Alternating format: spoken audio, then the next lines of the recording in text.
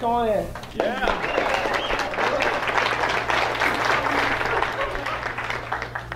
Hello everybody, welcome to the second half of WordCamp. I hope everyone enjoyed their lunch and had a great time and you've enjoyed the session so far.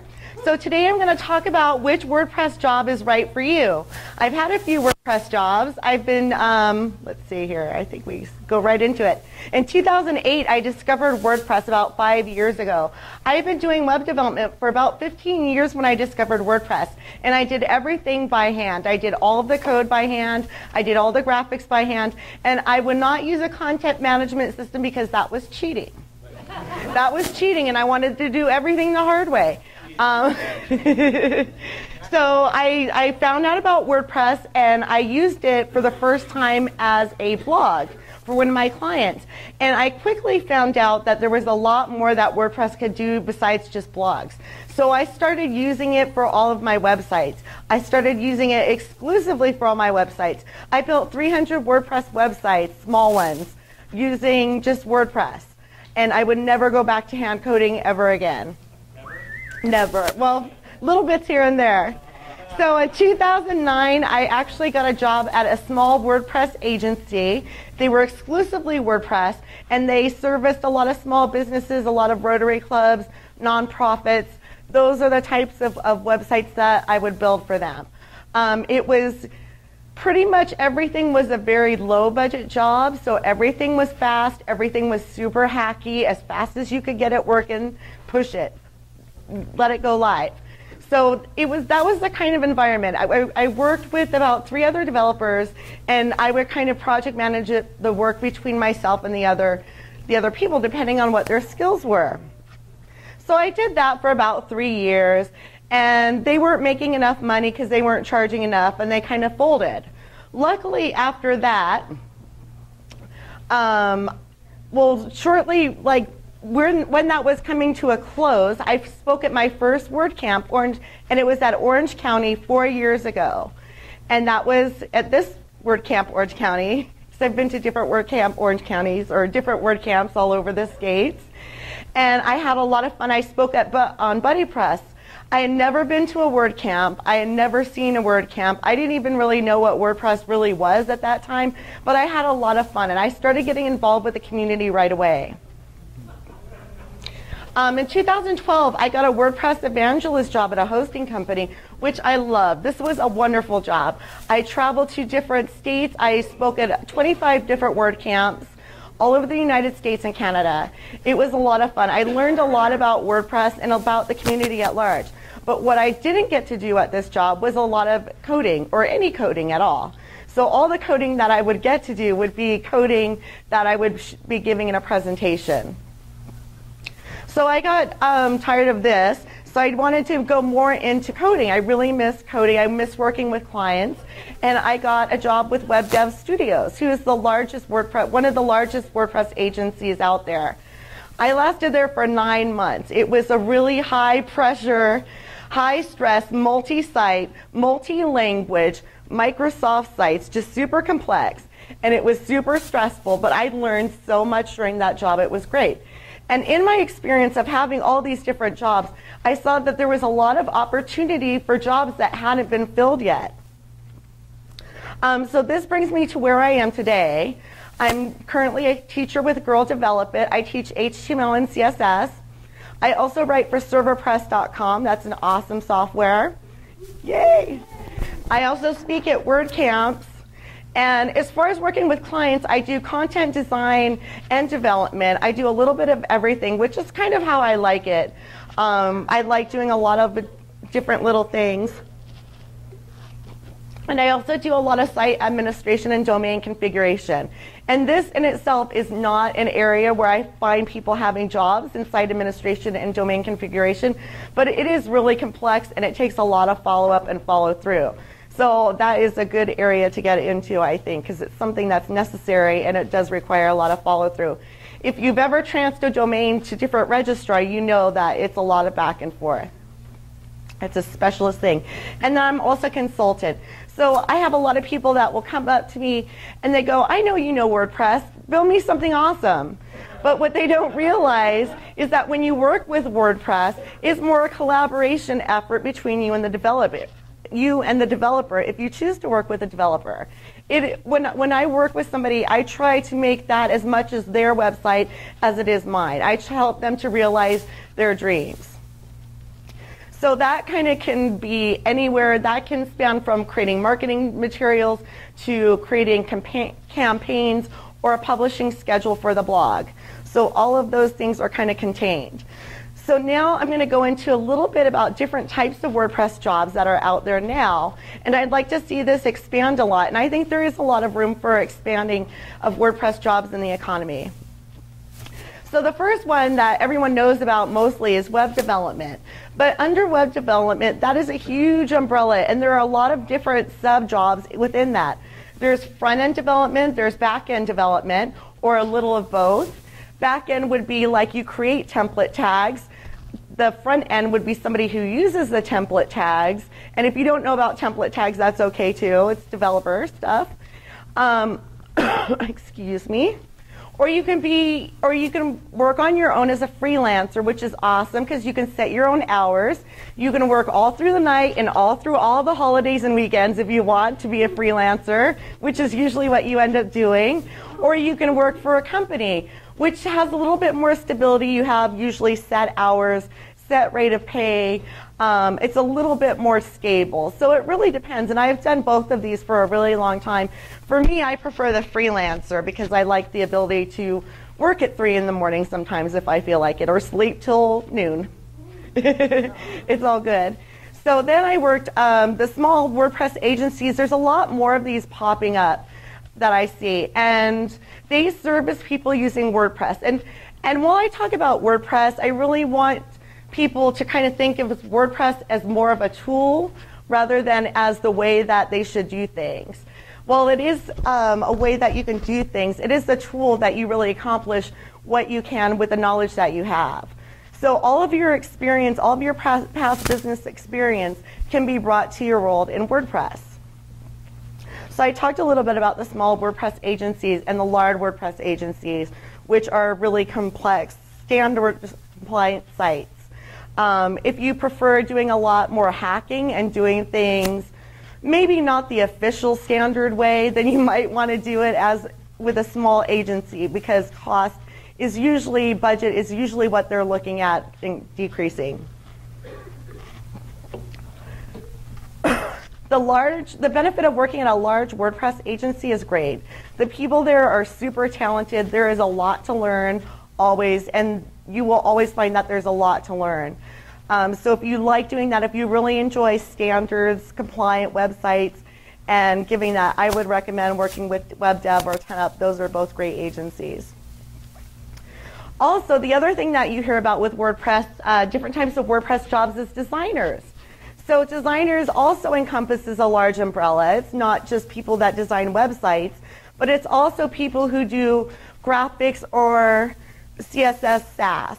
So people that do code can be a designer if they're doing it in a way that they're doing it to be aesthetically pleasing to the eye, taking typography into account, taking the way that the page is laid out. That is something that a designer would do. They're also involved with user interface and user experience. And what this simply means is that this is how the experience that your user has when they first come to your site. Is this going to be a positive experience or a negative experience? Are they coming to find what they came to look for? Usually when somebody goes to your site, they're looking for something very specific. Were they able to get it? That's going to determine whether they have a good or a bad experience. Also, if you're a designer, you want to think about what problems you're trying to solve with your design. Are you trying to resolve maybe a user interface issue where people are not clicking on the contact form because the button is hidden? Or is it another reason that people aren't filling out your form because of the usability issue? These are the types of problems that designers solve with their designs. There's also a lot of marketers, and I think this is more, if I had to put myself into one category, I think marketer would be more of what I do. It's more of a small business consultant You could do a lot of keyword and SEO research. That is a whole, almost a whole specific area of study in itself. There's also the process of analyzing the sales in the Google Analytics. I once heard, and this is the best piece of advice I had ever heard, was that somebody said, don't put Google Analytics on your site if you don't intend to change anything, which is a great thing, because I always thought, oh, got to get Google Analytics on that site, got to get Google Analytics, but I have never looked at any of the reports, and there's no chance that I'm making any changes soon. So just save yourself the headache, go with like stats. You really just want to know that people are coming to your site, not all of the information, unless you have like a specific person that's just meant to dig up information, and then you make improvements to your website according to that data, then it will become useful. Also, marketers generate business ideas. They see opportunity in places where other people don't see opportunity. They may see like, oh, this service, here's a need that is not being serviced by anybody. And one of these good, like for instance, one area where I think this is creating documentation for plugins, or creating documentation for themes, or just creating documentation in general. That's something that everybody hates doing. Developers especially hate doing it. But people that love doing documentation really love doing documentation. So that's an area that you can get into. Another area that's really big, and I would also consider myself this as well, as a WordPress power user. And the WordPress power user, they may even do some coding and development. I'm thinking that this is the biggest area of growth, because as more and more plugins come out there and more support comes out there, there's less that you actually, there's more information for you to be able to do what you need to do. So the plugins are out there, calendars are getting created, different plugins. Calendar is one area where there's a big area for opportunity in that area, I think. And WordPress power users, they know which plugin to put where and what will do what. So they know kind of like what the full responsibility of WordPress is. They also will hopefully they do this, is when it gets to be too much, or if there's something that they don't know how to do, they would triage to somebody that would know more. And there's a lot of companies that just do this. They specialize in maintenance and administration. And also, I think the WordPress power users, content creators are in high demand. A lot of people want websites, but you have to have text for your website. And not a lot of people write just text for websites. So the ability to write marketing text for websites is just highly sought after by a lot of my clients. And it's something that if you can do really well, you can definitely make a way for yourself out there. Education is another area that's really growing. I'm finding in my own personal freelance experience that one-on-one training is something that people are asking for more and more. They don't want to attend a class. They don't want to study themselves. They want one-on-one training. And it's really effective, I've found, when I've done one-on-one training, because you can ask those questions that might take up too much time, like at a meetup or somewhere else. But you can really get kind of specialized training in whatever area you need. Also, teaching in classrooms is also another way to kind of take the knowledge that you've learned and kind of turn that around and give it to others. Presenting at conferences is another good way to kind of get in the WordPress to become like a specialist in your area. The best thing that you can do is find your kind of area of passion and follow that and do documentation and volunteer in that kind of area. Also, I wanted to mention about creating lesson plans. This is something you may not think will be a WordPress specific job, but it's actually, if you go to make.wordpress.training, you can create lesson plans that are for use for teachers in their classrooms and meetups. So that's another way. There's also reviewing WordPress.tv. That's a good way to contribute and educate yourself as well. So the most important thing to do is to really find your passion. So to find your passion, you have to find what really lights your fire. What would you rather be doing instead of doing work? Like if money were no object at all, what would you be doing? Would you be teaching? Would you be traveling? Because traveling is that would be probably my choice, is to travel. But so you want to kind of find something that integrates all of those passions that you have. So when you're working, you are having fun and it doesn't feel like you are working. You have to be burning with an idea or a problem or a wrong that you want to right to kind of stick through the whole project. So once you have that goal in mind, as long as you keep your focus on that goal, you should be good. So back to the question, what would you do if money were not an object? Would you be shopping? These are all valid jobs that could be tied into what WordPress people do. In my experience, pretty much how can I say this? So pretty much every skill that's out there can be used in some capacity in a WordPress form. Or if it's not WordPress, something else. But I like WordPress the best myself. I also say to play often and with purpose. This is where you're going to actually learn the most information, is when you're actually playing. When you're doing something for no reason other than to see how it works. Like you install a plugin that you've never seen before, just to see what it does. This is kind of like this purposeful play that is so helpful, and you will actually get creatively inspired. Things will come to you when you're playing. Things will go like, well, and things will start connecting. And also it's a form of research, as quoted by Albert Einstein. Playing is the highest form of research. And it is. If you think about it, everything that was discovered is usually discovered by accident. And when it comes to fruition, it's awesome. So one thing you want to do, regardless of which WordPress job you choose, you want to do some volunteering and contribution. And there are so many different ways in different areas to do this. It could be as much as setting up a chair for a meetup. It could be anything that gets you in front of other people and gets your skills known to other people, so that when they go to have something done, they know that you're an expert in that area. But when you're volunteering, there are a few guidelines that I recommend, and just even in general business sense, just to keep your word, be reliable, because no one likes flakes. You can volunteer for everything, like the high heavens, but if you don't follow up and keep your word on it, then no one's really going to appreciate that. So like they say, the road to hell is paved with good intentions. Make sure that you're following up on your promises. And be friendly and easy to work with. This will save you so much problem, no matter what you're doing, to be friendly and be easy to work with. Because I will hear people say like, well, I like this person over here, their code is good. But you know what, they always give me some kind of backlash. So I'm not going to work with them. And this is what will happen if you're not nice. So being nice is just counts for more than you know, I think.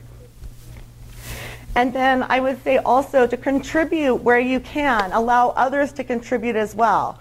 So even if you know how to do something, it might be better to let somebody else do it just so they have the experience of doing that. And that is a gift to them when you do that and you allow them to do that. So that's pretty awesome. And then by doing volunteering, different types of volunteering, not even volunteering, contribution can be as simple as answering a question on Facebook about WordPress. It could be as simple as going to the WordPress support forums and answering questions there. You could answer Facebook questions. All the social medias have a lot of questions. You could also give valuable feedback to somebody that asks for it. Not all the time. I mean, sometimes you may have good feedback, but they may not be ready to hear for it. So you want to make sure that they're in a space that they can hear the feedback. And you want to create your own opportunities as much as you can. Make yourself invaluable. What is something that needs to be done that nobody's taken care of yet? Is this something I can do? Is this something I even want to do? You want to ask yourself these questions. So pretty much the opportunities will happen. You need to make yourself ready through knowledge and meeting other people, through the preparation, and when that opportunity comes along, you'll be able to slide right in and grab it. And so a lot of my philosophy is generating your future, generating your own future. And by addressing a specific need that is not currently addressed. So finding your niche market is kind of like, somehow you want that to tie into your passion. You want to find ways to work smarter instead of harder. Build your case for your service. You could put together a report of why it is important for me to write for your blog because you will increase by this much, or why it's important for me to do this, and you can present that to your client as an edge case. Be easy to work with, helpful and honest, and keep your word. Networking and community is another way that you can find opportunities, especially if you surround yourself with people that are smarter than yourself. You can learn from them. It's just like awesome. Refer out jobs when they're out of your skill set or availability, because not only will you look like a winner, but the person who you gave the job to will be very thankful that you gave them that job. Be generous with your knowledge and learn from others' gifts. Partner with talented people on projects for the purpose of learning.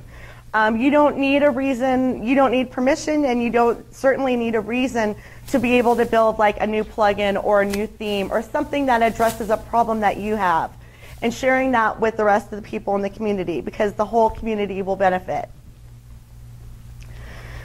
So I want to thank everybody for coming out. I want to thank SiteGround Web Hosting, and also let you guys know that there is available 1 free year of hosting for SiteGround for WordCamp attendees. That's pretty awesome.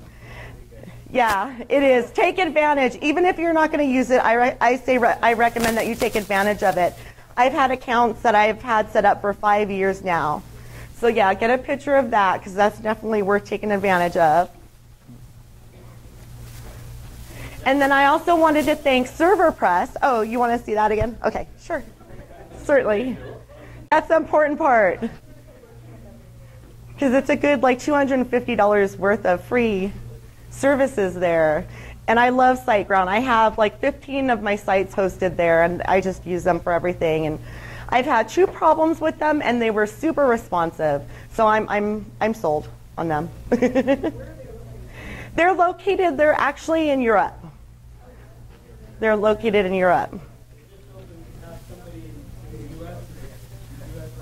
Oh, nice. That's good to know. A U.S. rep is here also.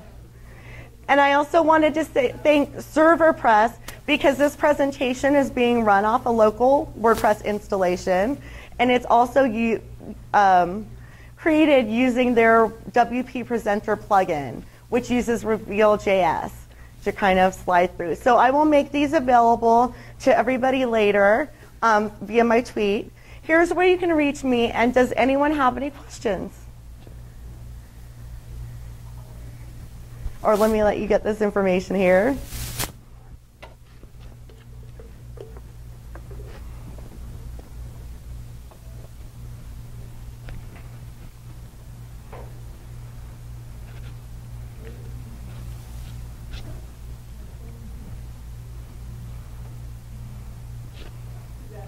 Yes. So Blossom is asking what I think that the biggest growth areas are for jobs. And I think the biggest area are going to be like those outside of development, those that focus around service, customer service centered areas to different people.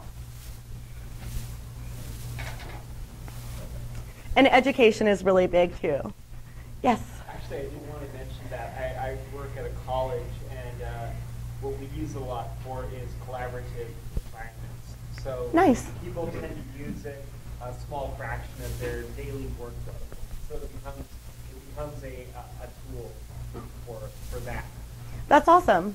So he works at a college, and they're using WordPress as an online collaboration tool. Yeah, I mean, we use it for the website, but in that sense, it is a collaborative tool. That's awesome. Yeah, I like to see that. I like to see where people are able to collaborate with WordPress. It's very awesome. Yes? You talked about your training again, so you talked about the increasing demand for one-on-one training. Mm-hmm. So if someone goes to your website or wants to reach out to you, I don't know if you can offer that, or maybe like a webinar or a group training, or but YouTube videos, or something like different sliding scale for people that want to get you at different price points. training? How do you? That's a good point. So he's asking, how do I handle different price points for training for people that want like a lower price training? And I think you had it right on, is that you would create training materials online, like a webinar or a WordPress meetup, or create training in line and set it at different price points. Obviously, one-on-one is going to be a little bit pricier than somebody that's doing a group class. But it's usually very specific and tailored to that person, like their needs. Like they want to know, like you're not going to have to learn about all this X, Y, and Z because you only want to know about T. You know, so they're not going to tell you about all that. So that's kind of like what I see the benefit of one-on-one. Does that kind of answer your question? Awesome. Yes? How do you see automation affecting the future for like WordPress development and stuff like that? Well, I think automation is absolutely essential. Things you need to be able to have a way to work smarter and less hard, and one of that is by using automation. So whether you're automating whatever you can automate everything, I think. On Sunday, the automation talk. Oh, there's an automation talk on Sunday. Perfect. Any other questions? Yes. How do you get, or I guess, what are the best as far as job boards and sites are there? Use that sort of spectrum, like for finding freelance workers? I really haven't looked out for freelance work. I've been kind of lucky that it's found me. You were asking about the best freelancer websites. Yeah, I'm sure you get a lot of work with word of mouth and that sort of thing. I avoid Odesk. I avoid Odesk like the plague because mostly I find like what they're looking for is they're looking to outsource things for $2 an hour or a lot of headache. I know Codeable is another one that is also really good. Codeable, you actually have to sign up and be approved to be one of their specialists. And there was another one I thought, but Codeable was the best one, I think. Any other questions? Okay, if there's no other questions, you guys have a great rest of your day and enjoy WordCamp.